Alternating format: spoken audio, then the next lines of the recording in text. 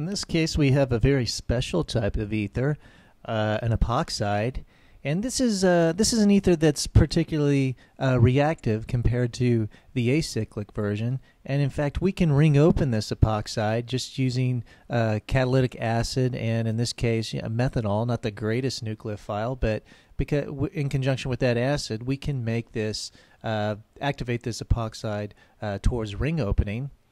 And when we do this, we're going via a carbocation mechanism, and so we should expect to get substitution at the more substituted carbon.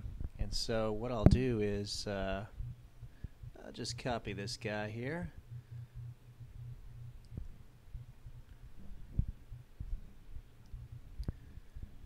Okay, just gonna boop and copy, and we'll paste him over here. And again, we should substitute here. Oops. Oh.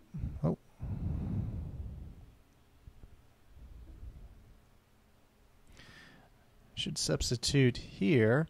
So what I'll do is to go ahead and get rid of this bond. Yeah.